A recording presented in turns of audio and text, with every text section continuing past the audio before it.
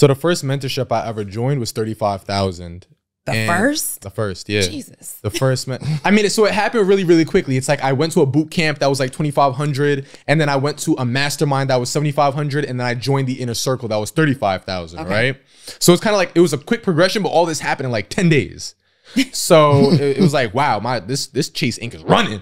But the thing that changed the game for me is I realized the level of access that I had. So like you just spoke on meeting 8-figure earners, right? This is back when I was first starting my journey as an entrepreneur, whatever the case may be. So like I'm around other 100,000, couple $1 million earners, which is a lot for me at this time. And it's expanding my mind. I feel like people don't understand that when you get into these rooms, like the goal is to be at the bottom of the totem pole because people can throw the rope down to you and only bring you up. I don't want to be the smartest in the room. And if I am, that's a problem because I'm not in a room, I'm in a cage. So I always want to be in a room where I'm literally feeling so shaken up, so uncomfortable that it's just like, yo, I have to grow. That's the only way. You go to the gym, that's how you grow. Your muscles, they get shocked. They get opened up to new possibilities. So now it's like, if this happened when and mind you, that $35,000 that I paid, it's getting me into rooms and it's getting me strategies to go and make that 10 times over. So now I just realized that this $35,000 investment just made me another $2 million. Well, what if I join a $55,000 mentorship? That $55,000 mentorship just made me almost $2 million in a day. So I'm just learning over and over and over that the more information I get, the more money I make. It's like a lever. You just keep dumping more. And that's the whole reason I tell people all the time, like, you can't be closed-fisted with money. You can't, because money is like energy. What you put in is what you get out. You cannot, if I have a closed fist with money, right? Nobody can put anything inside of it. But if I have my hand open and I'm giving, my hand is also now open to receive. Not that that's what it's about, but it's also open to receive and get more and just learn and keep growing as an individual.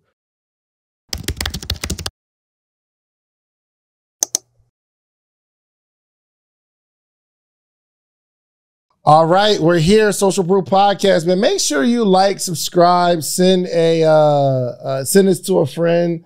5-star reviews only. All of that. Share. Donnie's share. Donnie's sleepy. Donnie's super sleepy. Download the episodes. What else we got?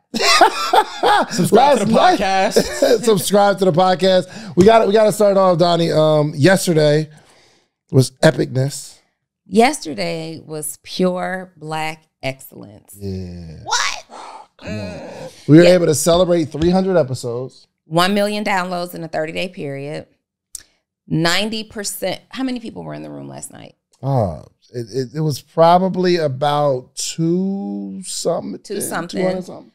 I opened the room and asked that all of the first generation millionaires who were in attendance to stand up. And all you heard was chairs moving. 90+% of the room stood up. It was crazy. And in my mind, when I pre-framed how I would deliver that, my next thing to say was, I want you guys to look around and celebrate in this moment. But I was so taken aback when I saw that many people stand up in the room. 200+ people, 90+% of them stood up saying, I'm a first generation millionaire. Like, I was at a loss for words. That was true Black excellence. Q from 112 and Friends, rocked. All of his friends. He brought out Case.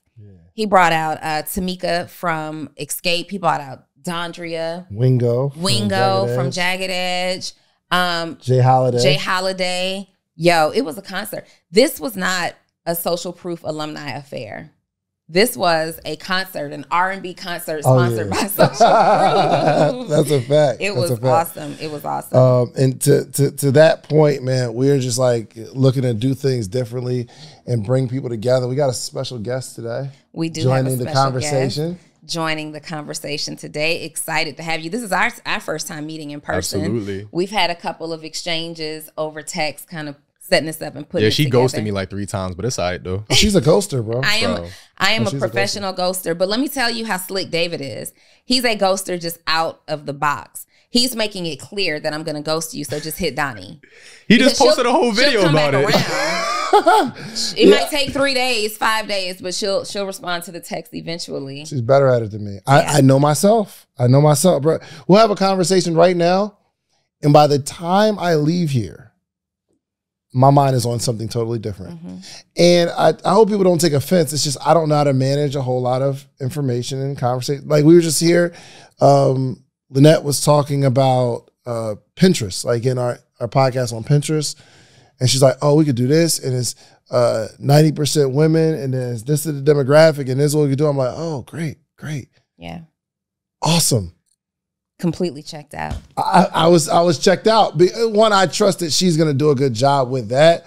But I'm like, yo, just go do, you know what I mean? Go do what you do. Just do what you do best. Yeah, that's blame it on my head, not my heart. But Brian, what's up, man? Yo, I'm super happy to be back in Atlanta with y'all, man. Yo, we here with it. Man, it's been dope to see what you do on the entrepreneurship side too. Because like, first off, king of event spaces. He understands event spaces, how to make money. I have an event space that doesn't make money, by the way. It lost money for a long time. What? Yeah.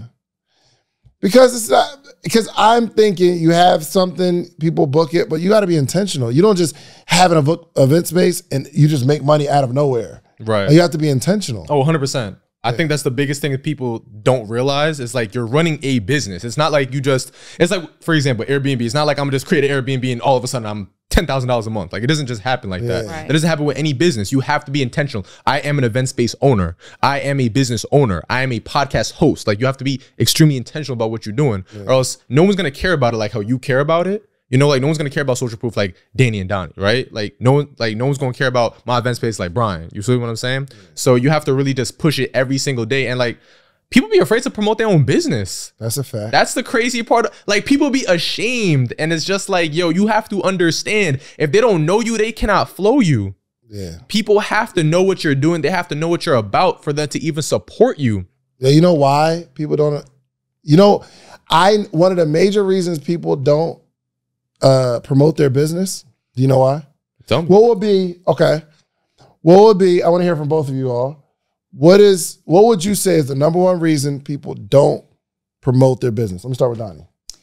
I think the number one reason people don't promote their business is because they're afraid they're afraid people won't support it. Like they're afraid to be seen as a failure. That's good. 100%. Just to piggyback off that, like I feel it's also because at the back of their mind, their subconscious is telling them that they're not ready for success, that they don't deserve success. Like, oh, my mom, I come from 3 generations of poverty. My mom's a janitor. My dad's a clerk. I don't deserve to be successful. I don't deserve to be the first millionaire. You're literally who your bloodline's been waiting for. You have to do everything in your power to be a millionaire. So it's like, why are you playing around with your own privilege? That's a fact. That's a fact. I think, especially in this day and age, the number one reason people don't want to promote their business online is because they don't want to mess up their page. Oh, you mean the aesthetic? The aesthetic. That's crazy. You don't want to mess up the aesthetic of the page. Keeping you from being successful? 100%. Wow. You know, that actually, so, okay. I had a very short-term client. We're kind of in limbo right now. She's an amazing person, right? But this person hired me. They came to me and hired me to be their coach. And she's like, hey, I want to build my brand on social media. And I need help kind of growing my business on social media. And I'm like, okay, cool. So I run this play together, tell her what to do, what kind of content to post. And she's like, but I don't want to just be seen as the XYZ girl. What do you want to be seen as? then what's the conversation here? And it really was difficult for her to process, you know, because a lot of her content is not like overly sexy, but you know, she's fly and she's got money, she's making money and she's doing things and she wants to show this lifestyle. So her business model is very unsexy, but it's what's making her all this money. And she doesn't make any money off of social media. It's all external of social media. And she's like, I want to bring it here and start creating this content. So hey, let's go through some content types. This is what you need to post. These are the videos I want to see you do. Let's come up with these captions, blah, blah, blah. She's like, well, I don't want to sound so salesy. I don't want to look salesy is always the next word. What are we doing here? McDonald's is always selling hamburgers, fries, and coffee. Like it just every single day. You never pull into a McDonald's or a Wendy's or a Burger King and they tell you, don't sound too salesy today. You better upsize every single order. Every single order is actually in the training. And these are multi-billion-dollar corporations whose job it is. They hire people intentionally who have no shame in sounding salesy. Would you like extra with that? Would you like to upsize that? Would you like to add a blah, blah, blah, blah, blah? Every single day, multi-billion. And then we take the posture of, well, I don't want to sound too aggressive with my sales pitch. I don't want to be in people's face too much for this reason and this reason only, and wonder why you plateau in your business. Said no successful entrepreneur ever. Yeah. like, you feel me? It's like, it goes back to being intentional. Like, people really be afraid to make money. People really be afraid to, like, the offer you don't make is the offer they can't take. Period. Point blank, period. And I live by that. It's like, yo, like, for example, I had my first $50,000 month with event spaces because I made a new offer. Literally, that's all I did. I took, and people always ask me, like, Brian, how do you do all the different packages? Whatever. I literally took everything that I have and I put it together and I called it, this is what I have package. That was it. I didn't overthink it. I didn't overcomplicate it. But people be stuck on a domain name for their website. Man, what? Listen. We can have a whole conversation about this. Right. Stuck on the Instagram name. Right. That's a bumbleclot. Like, whoa. Yeah, let me tell you how I feel about this episode already. You know how a song starts off in the first verse? And it's just real, you know, let me get you kind of warmed up. Then the second verse gets a little harder, but then the bridge hits. Right. And that final hook hits. We went straight to the bridge. We went, Brian's energy is, he's the bridge. Oh, for sure. Dottie's up now. She took a nap in the car before she got here. What? I was outside, knocked out. So we're running on 6 hours of sleep in the last 48 hours. Kenny and I were at a mastermind in Austin, Texas. And we had to get up at 3 a.m. to catch a red-eye flight to come here. That day went all day. We didn't leave the Social Proof Alumni Fair last night until a little after midnight.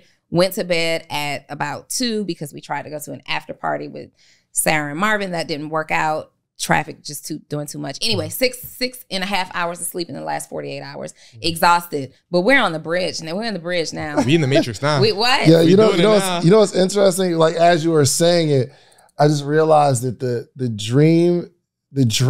reality of the dream is never as sexy as the actual dream. Yeah. Because if somebody told you 10 years ago, yo, you'd be traveling to this mastermind, you got events, and you hanging out, and you making all this money, and that is like the ideal dream. But when you live in the reality of that thing, it's like, yo, I had 6 hours of sleep. Yes. Oh my gosh. Yes. Like, I want people, I really hope people are prepared for the thing that you want, especially the leading up to being able to live this dream that's not going to feel like the dream at all. Yeah.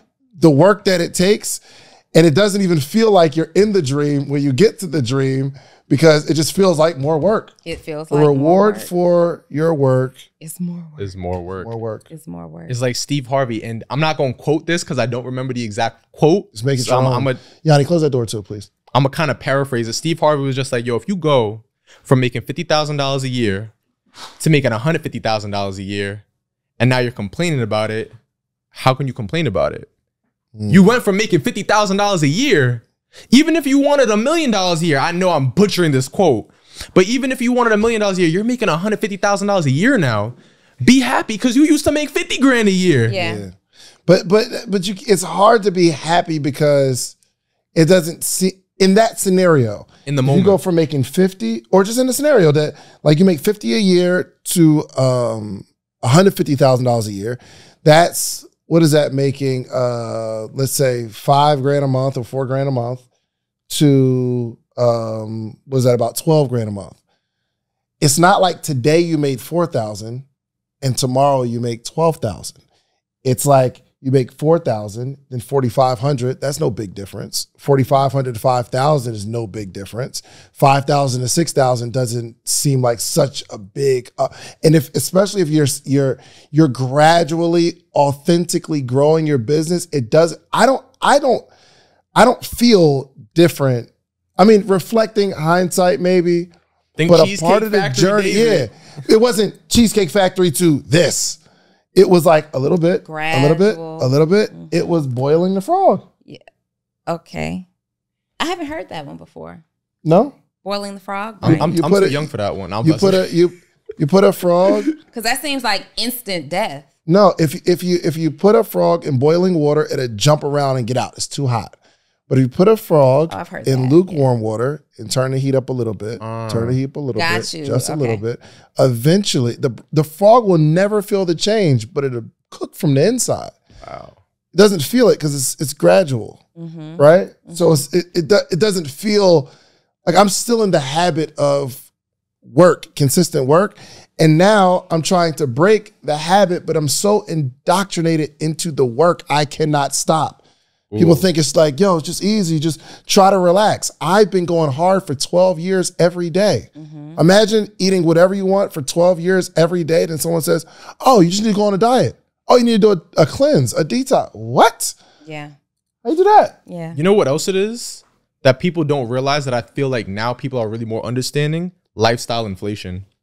I feel like I got smacked in the face with that. Lifestyle inflation, because people don't even realize, right? It's like you just said, right? You've been used to eating the same thing every single day, but now you get a pay raise. You go from making 50,000 to 150,000. So now it's just like, you know what? I'm about to get a pay raise. 100%. Man, I'm used to eating tuna and crackers, but you know, today we gonna get the Ruth Chris.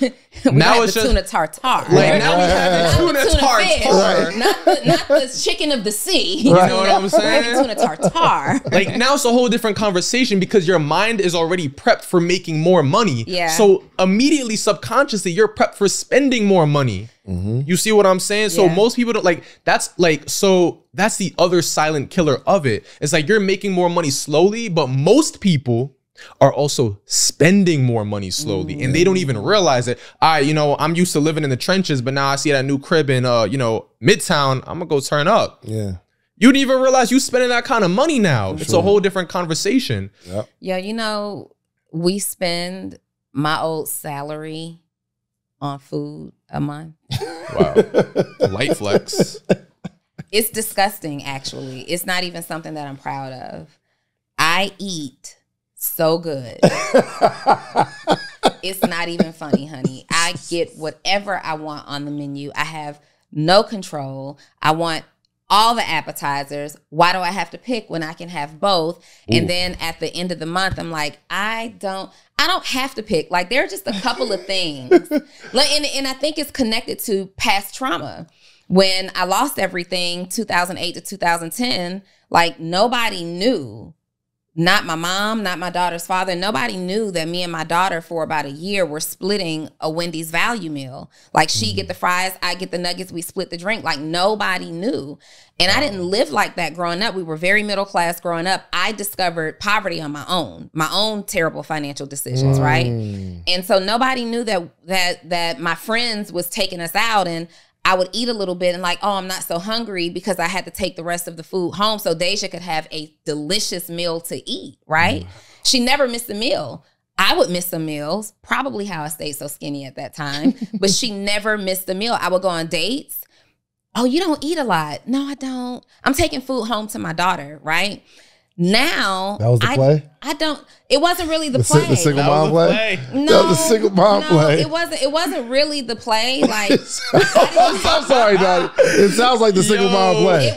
It was not the play. I didn't date for real when I was going through that stage of my life, but I had people who were in my life before that happened. I want to talk about this so bad. That knew what was happening, that still wanted to look out, right? And we still hang out. I didn't date new people during that time. But anyway, I say that to say, now I've always been a lover of food. I'm from New Orleans. It's like the food capital of the United States, at least. I go, I want the calamari and the tuna tartare. By the way, let me get that shrimp cocktail. Can you tell me more about the lamb lollipops? Like, that's just me. I've seen it. Ooh. In the flesh. That is the one thing. There are people who put their money in cars, shoes. You got every hoodie, every game, every pair of Jordans. Feed me. You don't even have to feed. Like, I'm talking waitress, server, please feed me. Whatever the bill is, I got it. Yeah. Like, and when I look back and really calculated how much, because the food expense is one of those categories on my balance sheet that I don't ever want to look at. You can't. You just can't justify it. I can't justify how much money I am spending on food, but I've been this way for years. Just like you said, you've been doing this thing for 12 years. How do I stop? Like, how do I stop? All right, listen, every single week, every episode, you hear me talking about themorningmeetup.com. It's the community. Let me show you what's happening here. Every single morning, Monday through Friday, there's 400 plus people on a Zoom call, right? We're learning, we're talking, we're growing together, and this is you. There's all these people here. It's all these people in the morning meetup. Hundreds of people reading books, growing. We get together quarterly. It's amazing. And for some reason, you just keep looking at, just go to themorningmeetup.com and get in the circle. And then you'll be like way happier. Just themorningmeetup.com. Let's get back to the episode. Oh my God. I don't even know that I want to stop. I'm just saying that inflation, lifestyle inflation is real. Like, but can we Yes. Can we be real for a second? For sure. Can we? Because I want to like extract a little piece of what you just said. And okay. You just about a single mom play. He like was else. 1 degree after that. Like the restricting your dating when you were, I don't want to say broke, but like out broke as hell. Yes. So like, can we really like? I feel like this should be normalized. Like, I feel like more people, and especially I could only talk as a man because I'm a man, but like more men need to understand if you're not in a particular place financially, why are you focusing on women? I don't agree. You don't. Yeah. I don't agree. You what? I do not finish your point. Okay. Now I gotta come correct. Because I'm gonna get a rebuttal. Tie it up. All right, no. You thought this was a no-brainer. No. It's always a brainer. No. We gonna get it. Nah. So I feel like I gotta pick up the mic. Like, well, thesis. Nah. So I mean, honestly, like I feel like if you're really trying to change your situation, you don't like your credit score, you don't like your bank account, you don't like the place you are in life, right? Why the hell are you focusing on women? Yeah. Focus on your grind, focus on your bag, focus on changing your class in society, then you can go back and double back. And I mean, don't get me wrong, if like, the right woman shows up in your life, whatever the case may be, and y'all grind it out, because I see that happen every day, then absolutely make it happen, make it count, and y'all build something together, right? But your main focus and main priority should not be courting women. Your main focus and priority should not be, hey, yo, what's up, ma? Let me take you out. Like, and then you out here. And then the worst part about it is you going on that date, you ask her to split the bill. Brokey? Brokey? That's crazy to me. First of all, brokey is one of my, okay, little brokey, sit down. That's crazy. Okay, little brokey. That's crazy. That I don't agree with. I don't agree with splitting the bill? That's weird. But when I used to be a server, I swear to, like, I'm gonna tell y'all this one time, right? There was a meal called a you were the lit server. I already know. He was the best freaking. You were the lit. I had people server. literally waiting for me, tables out, 2-hour wait for Brian. Yeah, but anyway, I digress. Like, I remember we had a meal called the Marco meal, right? You could get like a chicken parmesan. Where was you working? Maggiano's. Okay, for sure. Yeah, in Garden City, right? Trash Italian food. I like Maggiano's. No. The chicken parmesan sandwich is crazy. They put carrot chunks in their spaghetti or lasagna, one of them, and it always tripped me out. Like, who puts chunks of carrots in It's in spaghetti? the eggplant parmesan. It's in the parmesan. How do I remember that? Yeah. Yo, I was about to sell a whole Marco meal. Hey, Reese, give me the camera. First off, I love Maggiano's. I would do an ad right now. I love y'all. Wait, Reese, come over here real quick. I'm so mad this is happening when right I now. said that the experience was subpar, I meant the one time that I went, but not them giving free publicity to the place that fired me. That's he didn't crazy. Let me finish talking about all the other times that I went, and there was something on your menu that was absolutely outstanding for somebody there, and we would love to do an ad. Anyway, go ahead. Not them giving free publicity to the place that fired me. Oh, they fired you. The loyalty, crazy. I don't know. I feel like why'd they fire you? You could have earned the fire. That's he's the type. You give me earned fired energy. It was for no reason, bro. Cut the episode. Like, your personality said something that got you. Oh wow. Okay, real quick, put a pin in it. But why'd you get fired? Damn. Why did I get fired? Exactly. No, you weren't wrong. You know what it is? Nah, you know what? Because honestly, I'm not gonna lie. I was insubordinate. Like, were we wrong? Yo, camera back, Reese. See? Really though? Maggiano's, we're on your side. It's okay? that gift of discernment. The loyalty is great. Anyway, back to my story. So I'm with a I'm taking care of a two-top. That's a couple, right? And they get a chicken parmesan. The chicken parmesan 19. Hold on, two-top is possible? That's what? possible. How is that possible? Not possible. That's two people on a table. Two-top. Two people on the table? That's crazy.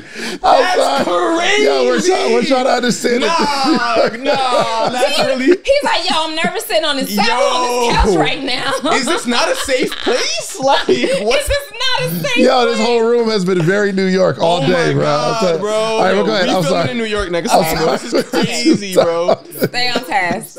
Yo, this is crazy. So anyway, bro, I don't forgot my whole story, so bro. you were serving the two-top. Right. So parenthesis. We was talking about brokies taking women out when you know they don't got the bag like that, right? Cool. So I'm at a table, right, and they order a chicken parmesan. Chicken parmesan, $20, $19.95, right?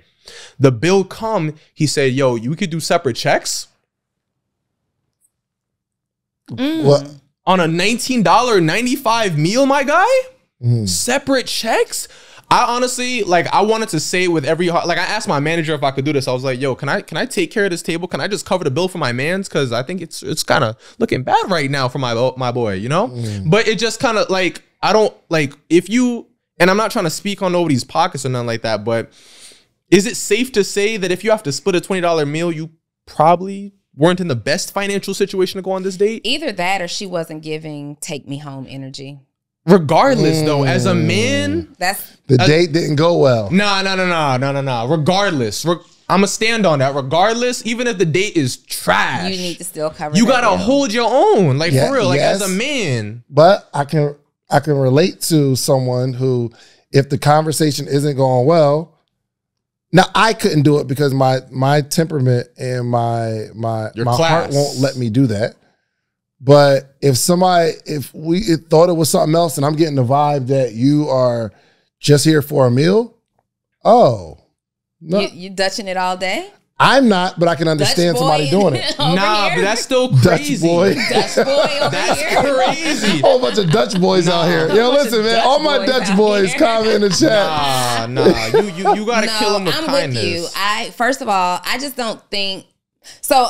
It's twofold. I don't think that it's black or white. I don't think that you should just absolutely not be dating because you're broke, right? I don't think for any reason it should be your focus. You should not be focused on dating. When I was broke, I was so broke, I was embarrassed to date.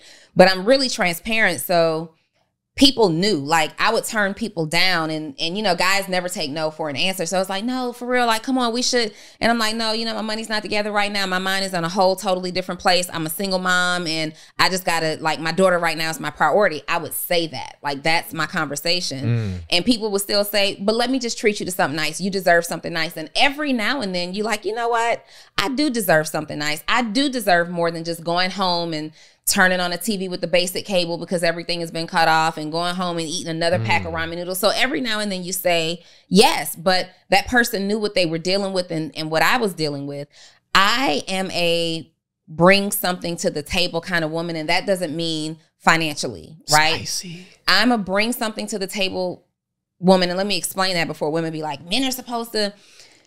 It starts with me. And in that phase in my life, I felt so depleted. I felt like I brought nothing to the table, not even good conversation, because my mindset was so focused on something else that I couldn't be a good date to you. So I'm not going to come with my down energy and my down pockets and my down everything else and do what? So I personally just wasn't open to dating during that time. And I think men who are in that situation, I believe that everybody should have companionship at every point in their lives, right? Because it literally keeps you sane. Having people around you keeps you sane. But if you are a man spending your last dollar to date, you're never going to stop that cycle and get out of that hole. You just won't. So if that is the conversation, I agree. Spending your last dollar to date. But I don't think you should have a certain amount of money to date. No. Because we're seeing it from a different lens, a different perspective. You're saying it because of where you are. You can do that. But in college, bro, I wasn't trying to, I was trying to find somebody that would take me to lunch off campus. Thought? So I think, honestly, we're saying the same thing. So, but here's the thing. The focus should be happy. Whatever makes you happy. Because some people don't know how to focus on their grind, and they have to use that outlet. Or, I mean, I don't know. I think it's just coming from a different lens of, oh, this is what should happen at this level that you have it. You can say that. Right. But there's some people who just ain't got it. They're not just supposed to be lonely for the rest of their life. No, 100%. It's interesting that you say that, because I had a flashback, totally random, as you're saying that. Like, just because you don't have any money doesn't mean that you don't deserve love and companionship at that time.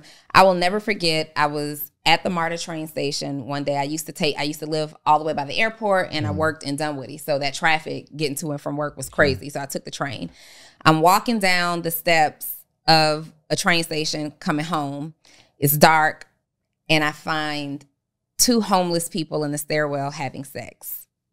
No way. Wow. And Wow. They were too broke to get it in. Wow. I'm walking down the stairs, and I'm like, oh my God. Oh my God.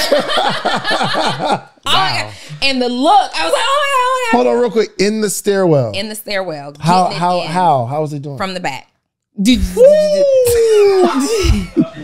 this is not a safe place. Do it again. What was that? This is not a safe place. Yo. And you're going to have to change the rating on the video now. As you were talking, I was just thinking, like, because at that time, that Donni thought, how do you even have the time to think about like sex, and you're homeless? And I got questions. Like, I got questions. Everybody got a roster. I got questions.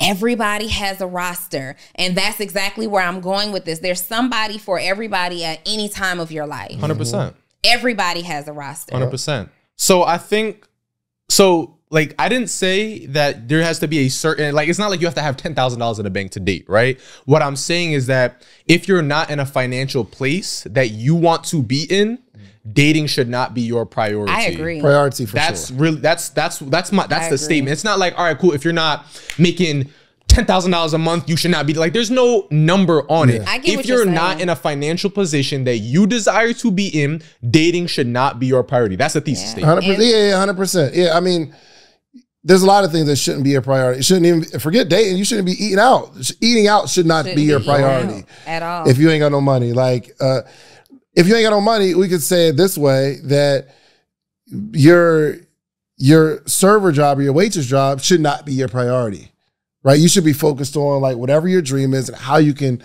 make more money, right? You're focused on spending 40 hours a week at this job and making these tips, and you're focused on getting more hours, when really you should probably focus on how you can get more from the hours that you're putting in. I want to elaborate on that. So I just posted about this. I think it was yesterday on Instagram.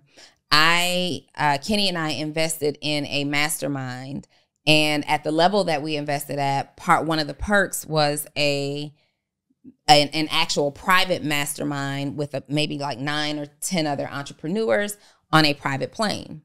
And so we just had this private plane experience where we're coaching, and it's not even getting coached. It's a network. Like, these people you want to network on this flight.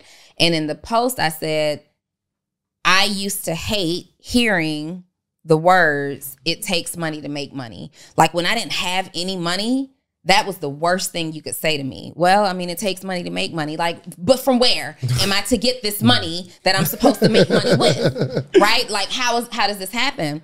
And I remember the first time when I finally started working a job that could give me some disposable income. I had $500, and I invested in an opportunity for mentorship with that $500. Now, I didn't just have $500. There was definitely a balance on a bill that could have been paid, right?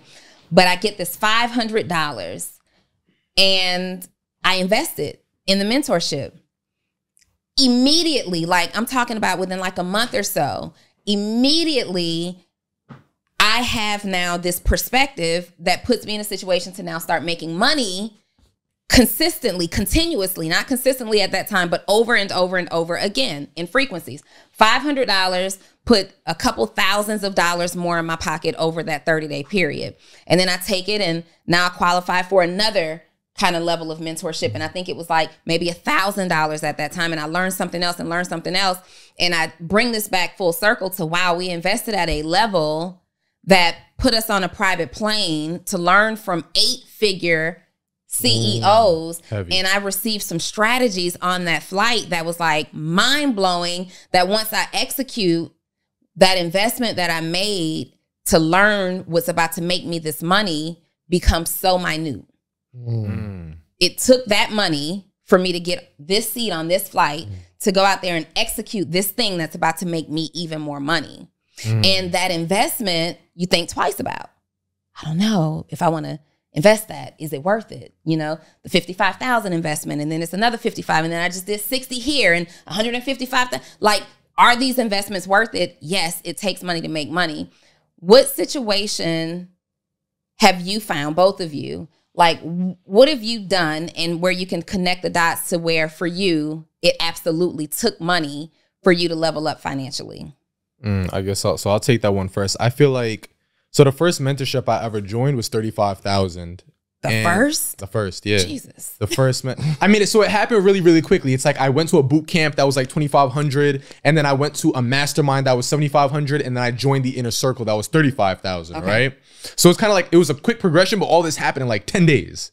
So it was like, wow, this Chase Inc. is running. But the thing that changed the game for me is I realized the level of access that I had. So like you just spoke on meeting 8-figure earners, right? This is back when I was first starting my journey as an entrepreneur, whatever the case may be. So like I'm around other 100,000, couple $1 million earners, which is a lot for me at this time. And it's expanding my mind. I feel like people don't understand that when you get into these rooms, like the goal is to be at the bottom of the totem pole, because people can throw the rope down to you and only bring you up. I don't want to be the smartest in the room. And if I am, that's a problem, because I'm not in a room, I'm in a cage. So I always want to be in a room where I'm literally feeling so shaken up, so uncomfortable, that it's just like, yo, I have to grow. That's the only way. You go to the gym, that's how you grow. Your muscles, they get shocked. They get opened up to new possibilities. So now it's like, if this happened when and mind you, that $35,000 that I paid, it's getting me into rooms and it's getting me strategies to go and make that 10 times over. So now I just realized that this $35,000 investment just made me another $2 million. Well, what if I join a $55,000 mentorship? That $55,000 mentorship just made me almost $2 million in a day. So I'm just learning over and over and over that the more information I get, the more money I make. It's like a lever. You just keep dumping more. And that's the whole reason I tell people all the time, like, you can't be closed-fisted with money. You can't, because money is like energy. What you put in is what you get out. You cannot, if I have a closed fist with money, right? Nobody can put anything inside of it. But if I have my hand open and I'm giving, my hand is also now open to receive. Not that that's what it's about, but it's also open to receive and get more and just learn and keep growing as an individual. Like the more, like we live in a society right now where information is so easily accessible. My parents didn't have this information. My grandparents didn't have this information. So now we live in a time where literally you can just turn on your phone and get access to literally billions and billions of ounces of data. You'd be a fool not to take it and invest in it for curation of information. Crazy. Man, I think I realized, I honestly didn't realize the power of what we've been doing until last night. Brian, should have. I know you couldn't make it because you had your challenge, but it was. Believe me, I would. We're gonna talk about that off camera. The room. First off, so Neo reaches out to some of the people in the room because I got this nonprofit, and I want to get back. Before the schools, before COVID, we were like going to the schools and talking to the kids about entrepreneurship, and I was still working at the kiosk, and I invested in a couple entrepreneurs where this one young lady, she had a really dope brand. What was it called? It was called You Are Something Enough. It was called Yanni, not you, Yanni, but it was like, you are enough. It was something like that. It was just a really, really dope concept.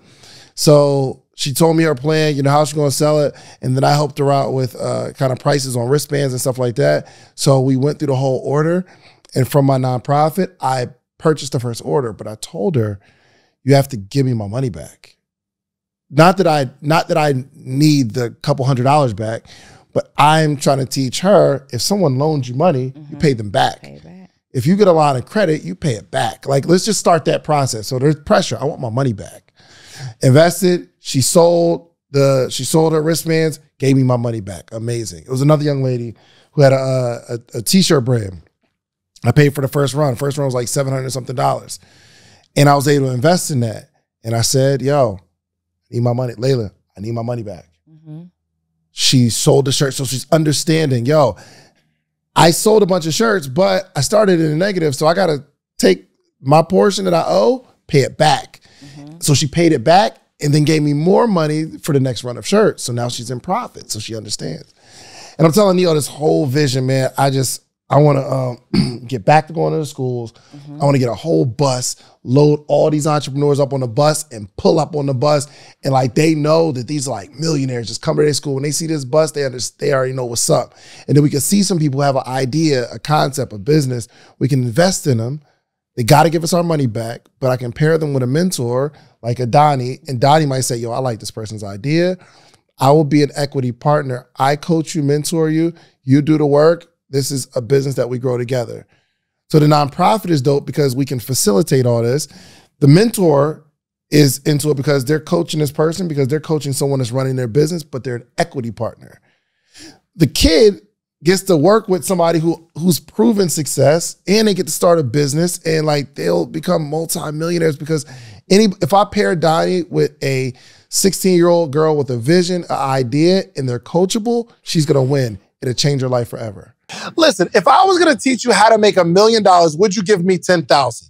Like if I had a course teach you how to make $1 million a year positive, you're gonna make $1 million, would you give me 10,000? Of course you would. It's no brainer, right? So in a calendar year, we make 7 figures with the podcast. But there's 21 things that I extracted from that you're going to need to launch a podcast. But I only got time to give you 3 right now. One is you need a distribution platform. The distribution platform is what you upload your podcast to. That platform sends it to Spotify, Apple, Google Play, so that your supporters can actually listen to your podcast. You're also going to need a microphone. You need a really good microphone so it's crispy audio. And 3, you need an income strategy. This is not necessarily a hobby, unless you're going to make it a hobby. But I can teach you how I made the 7 figures with these 21 things. Now, the good news is you don't have to give me 10,000. My ebook is only $37, okay? So listen, go to podcastebook.com and get the 21 things that you need. And I can explain it in detail, all the things that you need, okay? Podcastebook.com. Let's get to the episode. So I want to be able to facilitate all this. I realized we made it yesterday. What? When we're on stage, Neil comes on stage, and he said, I talked to a few people and I got them to commit $10,000 apiece to your nonprofit. Mm-hmm. So I don't get none of the money to the nonprofit, right? This is just so we can facilitate this thing, right? And he said something key. He said, yo, it didn't take long. He said, almost everybody I asked was like, yo, you got $10,000 for Shannon's nonprofit? They're like, yeah. He asked somebody else, yeah. He's like, yeah, of course. It took 5 seconds. 5 seconds. Yo, yeah, of course. I got you. Mm-hmm. These people who could just give a quick 10,000. Right. So these people are on stage. And then Neil's like, so he was like him and like 9 other people that committed 10,000. And he was like, yeah, just say something about what you want to do. So I give him this whole vision, this idea. And then my man Mike Sims said, hold on. He said, give me the mic. He said, hold on, I ain't know it had nothing to do with kids. Because Neil's just saying, yo, his nonprofit. And they're just saying yes. Yeah. He's like, yo, whoa, kids. He said, I ain't know it had nothing to do with kids. He said, yo, I'll give $250,000. He said, I'll give $250,000. Wow. Immediately. In this moment, there's a man on stage that in a split second, he's given $250,000. Yeah. His brother says, I'll give another $100,000. More people on stage like, yo, I think Fox Wade said, yo, Neil, I know you asked for 10, but I see your 10, I'll raise you another 10. I'm gonna give 20. Person next to him says, yo, I'll give 20. Marvin's like, yo, I'll give 20. We raised $600,000. 10 minutes. In 10 minutes, in this moment. And I said, what is going on right now? Yeah. Who are these people? What have we assembled?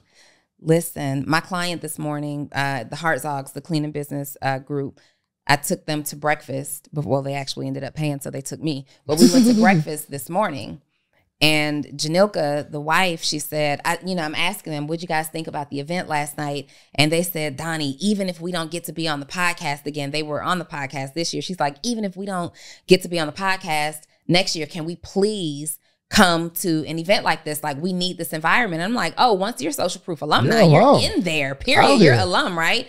I said, but what makes you say this? She said, I was in that room last night. First time when you asked all of the first generation millionaires to stand up, I looked around in astonishment. Then the $600,000 collected on 10 minutes. She said, I asked myself, who am I? Where am I? What room am I in right now? How do I qualify to be in this room? This is her. She's like, I didn't even understand what room I was in. She didn't even understand the environment. And they are 7-figure income earners. They're 7-figure income earners, but to see people just saying, I'll do 250, me, 250, to see people casually, not even knowing what the nonprofit was about, saying, Shands has a nonprofit, will you donate 10 grand? Yes. Not, can you send me more information? It was an instant, I know what this man has done for the community. It was an instant, I have seen what this man has done for the community. It was an instant, I have been a part of what this man is doing for the community. Yes. But then add the kids to that. $600,000 in 10 minutes flat. Oh my. First of all, Sims himself donated what the original goal was. Right. The 250 was the goal. He just, 250. You didn't mention Kid Neo. You didn't mention it was the kids. I'll take care of it.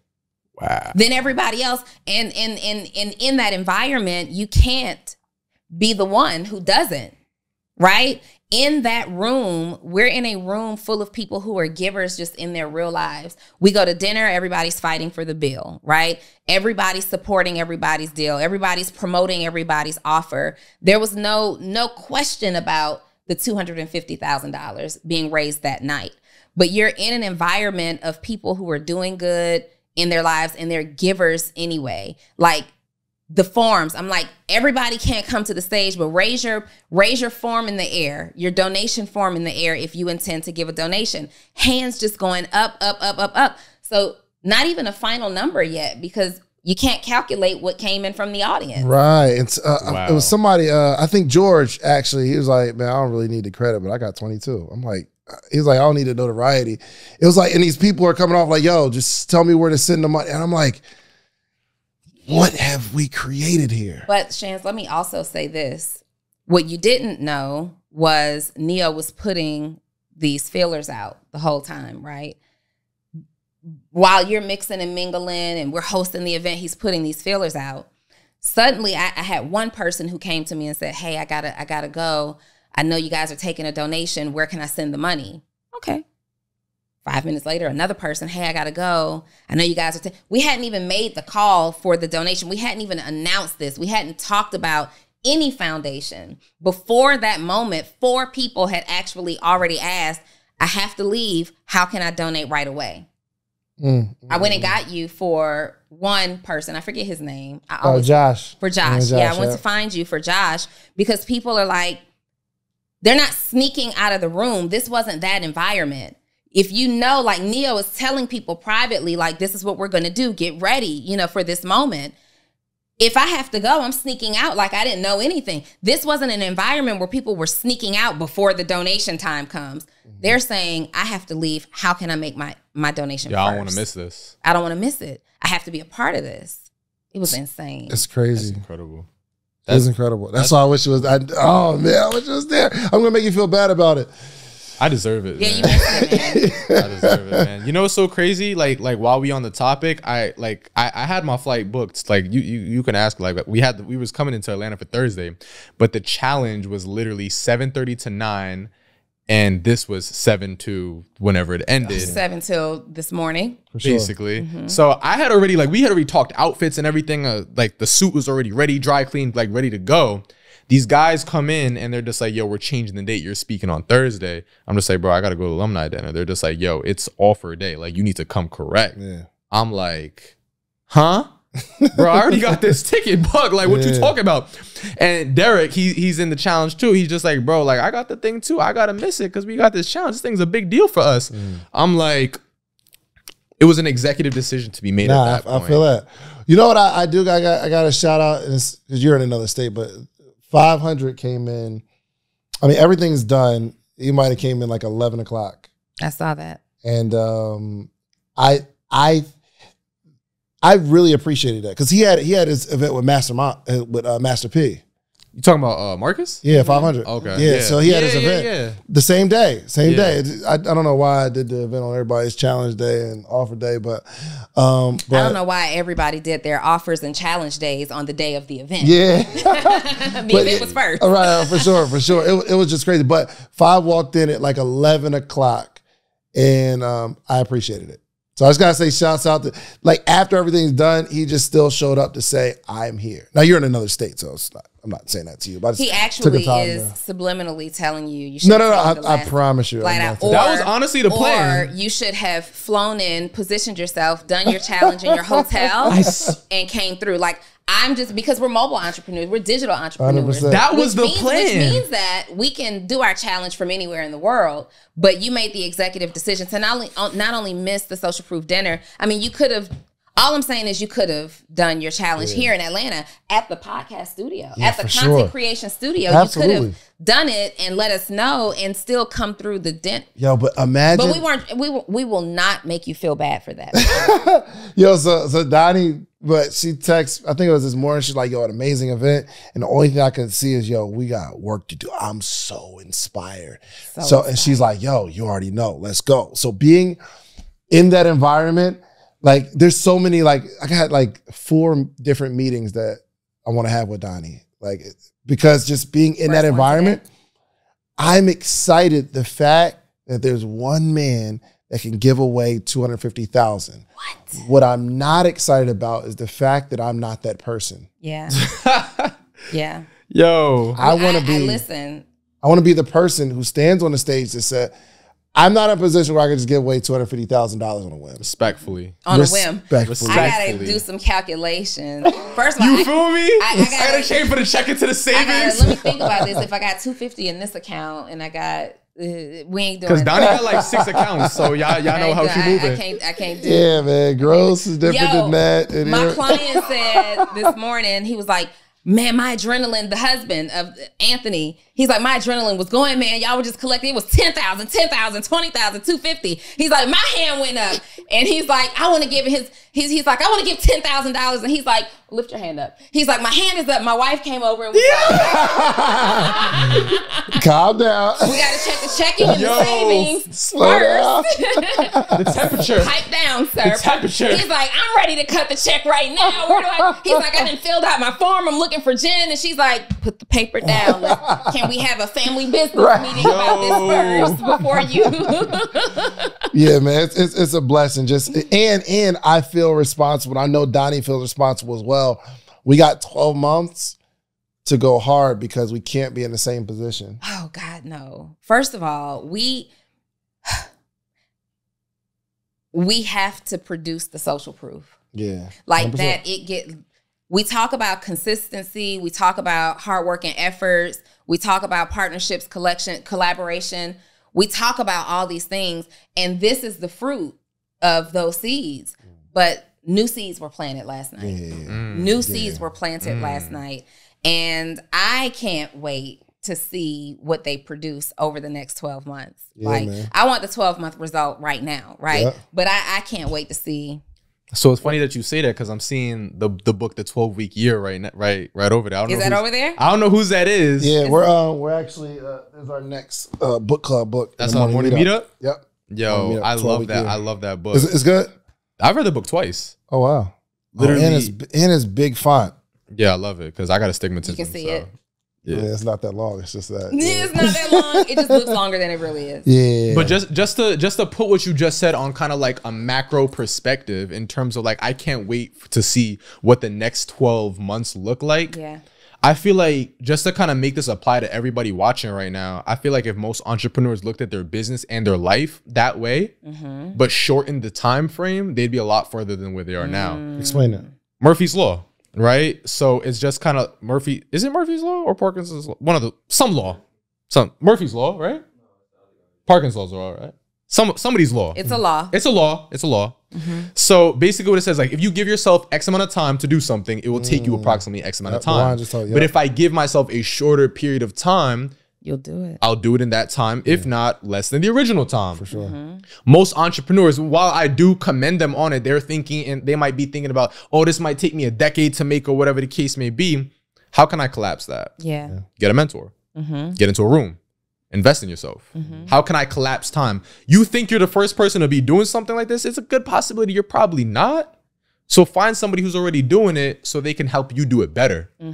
If it's going to take me 12 months to make $1 million, how can I do that in 6? I might not do it in 6, but I might do it in 8. Yeah. I might do it in 10. Yeah. You feel me? So it's like, how can I collapse time? How can I literally take this much and shrink it into this much? Maybe I need a bigger team.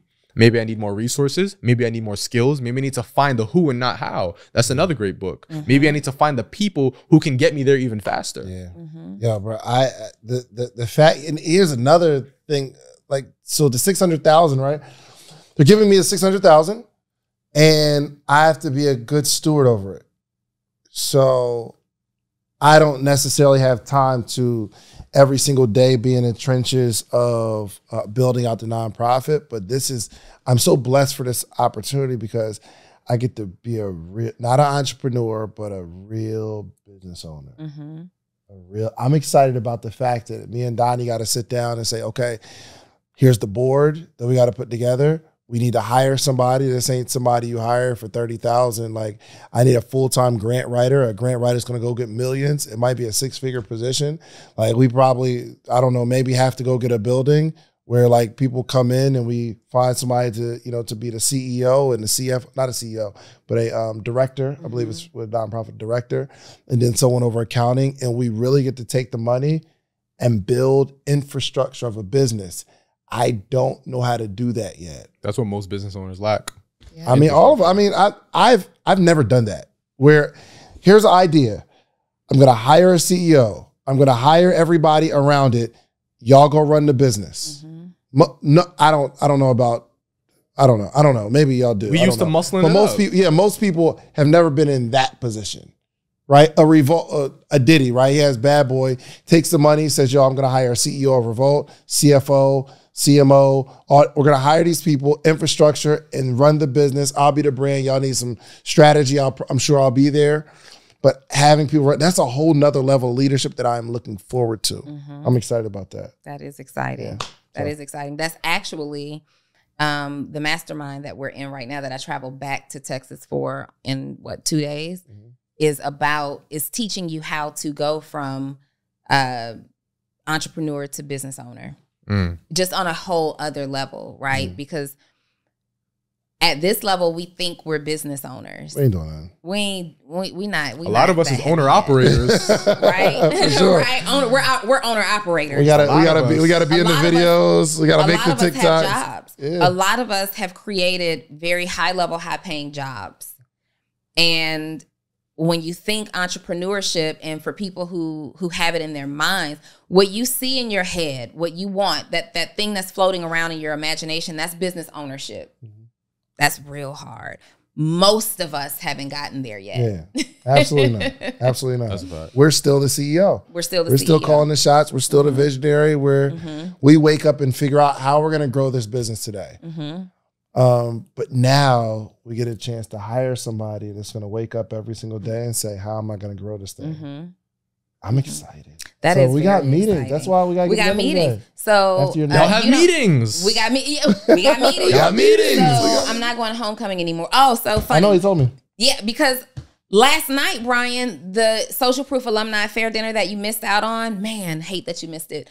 But we're supposed to be going to our old college homecoming, and I'm like, this was homecoming vibes. Did you go there too? Yeah, I didn't graduate. Wait, y'all went to the same college? Not me. No, somebody else. Oh, my boyfriend. So yeah, we literally, that's all I was doing was going for the vibes that homecoming give. I didn't care about the game or anything. You just want to go somewhere, you want to turn up, because we don't really get to turn up. Not like that, right? Last night was, first of all the brokies used to date. See all the brokies. I didn't date a lot of guys in college. I had like a long-term situation and then another long-term keyword situation. Or all the little chicks that was hating on you in college. You get to walk out. for sure. Check your time in front of them with the rolling. What'd you say? Oh my God, it's good to see you too. That's crazy. You said what? That's crazy. What did you say? You said do what? No, let me check. I might have something in my bag. Let me know. Bomba clots. What? You said you need the key to the what? Oh, do I have your Ferrari key? Sure I do. It's right next to the Lambo. It's right next to the Lambo. No, it's a G-Wagon. Oh, you said the Rolls key? Let me go find that. Homecoming. Do they still do high school reunions? I feel like they don't. Yeah, I miss mine. I missed mine for the first time. I can't wait to go to ever. mine. I'm flexing. I don't care. You flexing? What? I mean, a lot of my high school friends follow me on Instagram. They DM me from time to time like, "Yo, B." I said, How old are you? 27. Dang, boy, you ain't even had the 10-year reunion yet, huh? I'm about to touch it. I Next graduate. year. Yeah, Next next year? year. Yeah. Next year. Oh, you going back with a major flex. I'm going. Oh, they already going. You already know I'm what you looking like. You already know what you're wearing. Yo, you already know what you're I'm coming. I'm gonna like, yo, y'all see the school that y'all on right now? I bought it like last week. Like, I'm coming different. Oh, are you guys enjoying the new stadium? I built that. Oh, did you see whose name was on it? It's the Waldron Foundation. You know, I wrote that off though. I love I'm it. coming different. I'm coming different. Dave, Well, are you got anybody that you could be flexing on right no, of course not. now? No. Not a single person. Not a single person. Dave is a nonchalant flex. That I would talk about on. That you want to talk about on Well- social podcast, but trust and believe, No, y'all see I it. don't. Anyway, I don't. right? No, I don't have anybody that I can think of that like did me wrong or somebody that said I would never make it. Maybe some teachers that wouldn't remember me. There's one guy in particular. He looked like Ned Flanders. That was all. I don't remember his name, but he was a teacher, and he talked about this blue bubble coat that I used to wear every single day. He's like, you come in this class, you wear the same coat every day in front of the class, and obviously it was true. Everybody's laughing. Damn. But that other than that, I can't remember nobody that like beat me up or. You didn't get beat up? Nah. I've never experienced that. Everybody has a story of how they were brought up. I can't recall ever having a single person, teacher, adult, authority, or peer tell me I would never make it. Like, I can clearly remember all the people, teachers, adults, peers, who told me, you're going to be something powerful one day. Like, I can remember that clearly.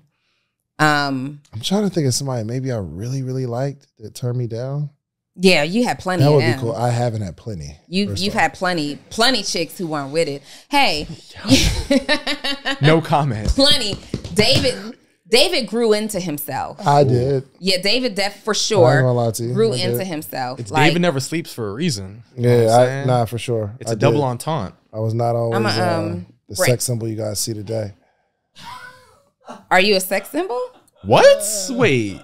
I gagged a little in my mouth. Oh, wow. Wow. I hate y'all so much right now. I want to show you, Brian. Look, this was David. Can you get this? I can't. This was David in 2016. The chicks were absolutely turning that down. You're crazy. I had some. Nah, the nerd fit is in now. The nerd fit.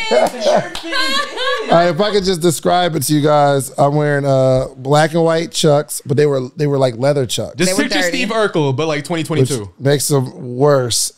These are black jeans, a baggy. What are we doing? Camera. Wait, where's the camera? Oh, Reese, can you get in on this? No. Can you get in on this?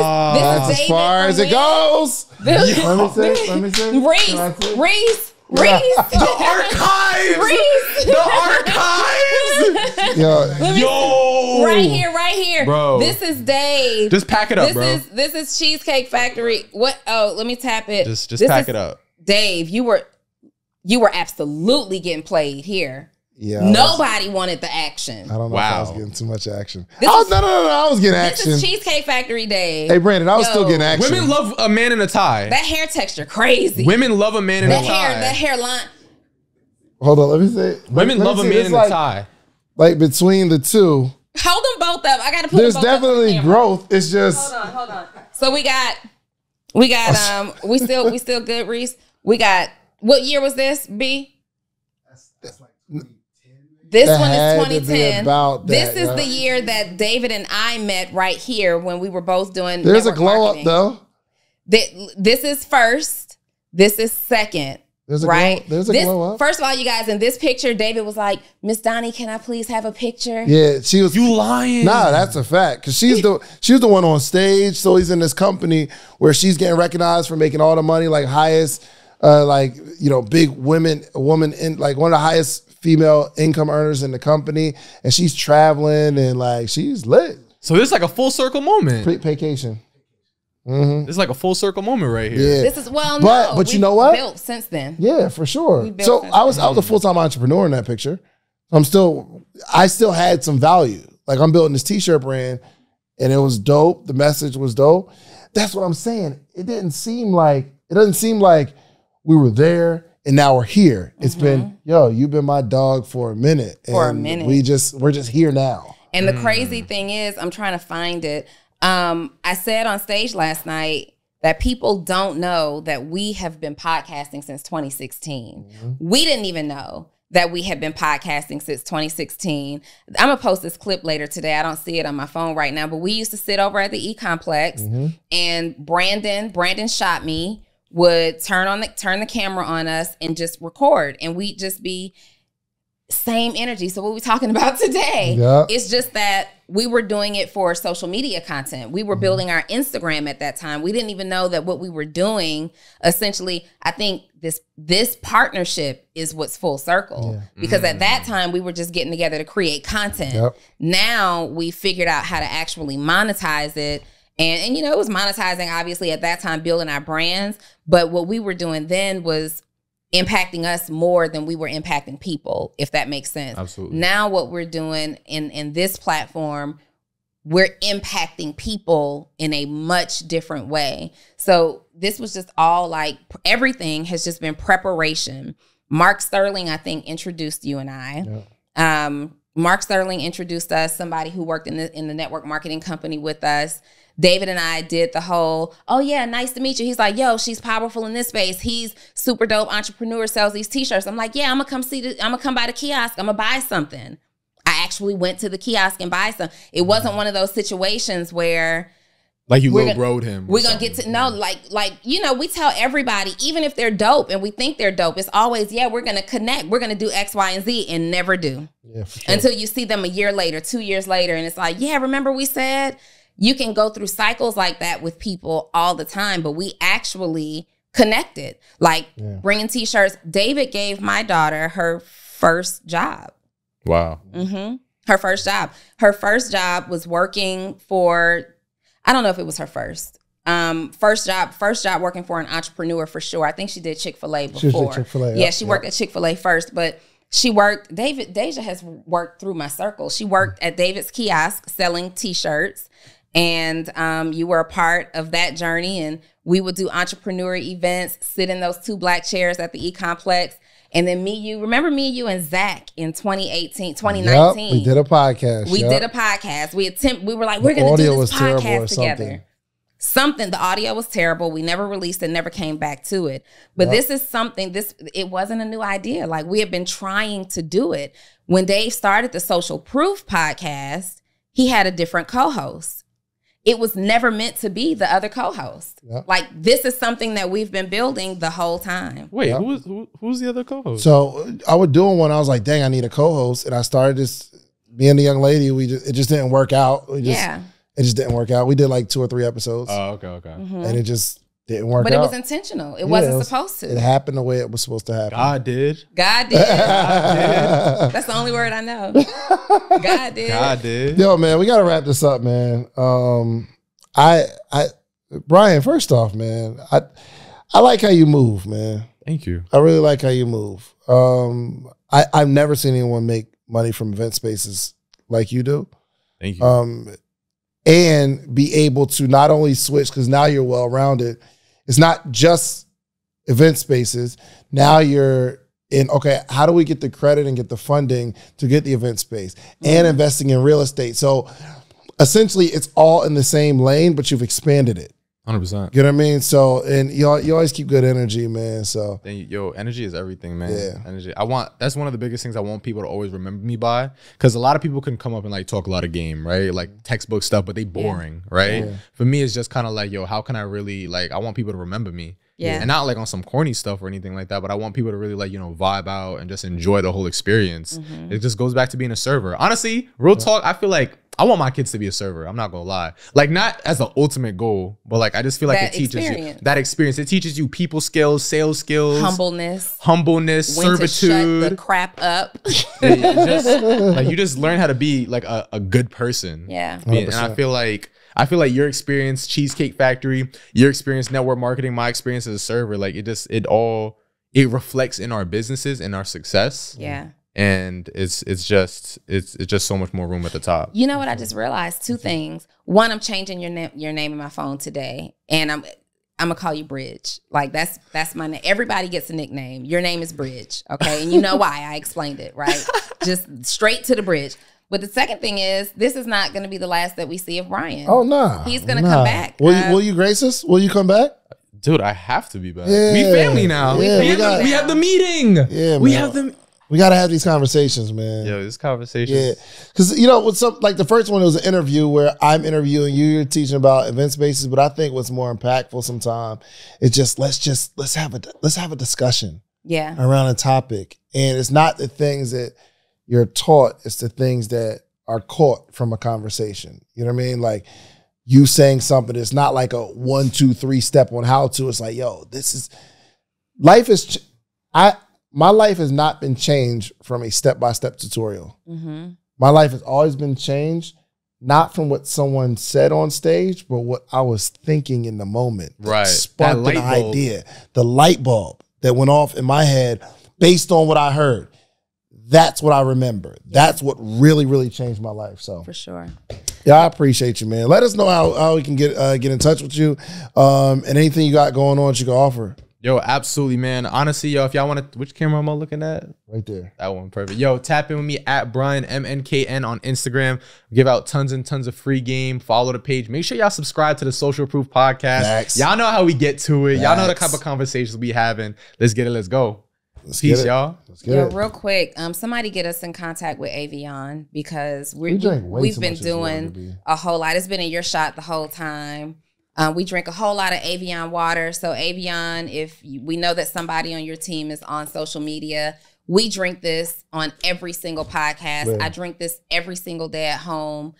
We definitely would appreciate a little love. Yeah. And I'm not talking about a box of water. Yeah, and there's always somebody that says, yo, I can get in touch with them. Do us a favor. Set up the meeting and then tell us you set up the meeting. Right. Ooh. We will clear our schedule and be available 100%. For that meeting. Make the connection, then come back and say, yo, I made the connection. They're already interested. Like, instead of, yo, I can get in touch with them. So get in touch with them then. Yeah. This should have been a group thread. Exactly. With the person that you got in touch with. Exactly, man. Listen, y'all, go like, subscribe, please. Follow Brian. Follow my sister Donni, man. She's amazing. All your clips are like going viral. The clips go crazy, don't they? Only the ones when you are wearing shirts like that. Wow. Wow. I moved my mic. How did that help? The mic doesn't help. I'm glad this at least happened on my episode. I was sitting like this with the mic perfectly I noticed the positioned. other day, like, yo, she got some really good clips. Let's go. And I'm like, that is not true. First of all, it's always the episodes where I'm looking super busted that ends up going viral. It's never the episode. Yes, it is. You had a little bustier joint on one of them. Those didn't hit. Next time we going shopping before my episode. We going shopping before my episode. You make this go viral. Yo, we need this. Like, Donni needs to be a place where this. Put Donni in position. I want to see her, like, before she walk in, send me a picture. Like, listen, I don't mind taking the viral hit for the team, all right? I don't mind taking the viral hit for the team. Taking it for the team. No, taking it for the team. Pause. All right, y'all. Hey, yo, all right, man. We are out of here. Like, subscribe. Peace.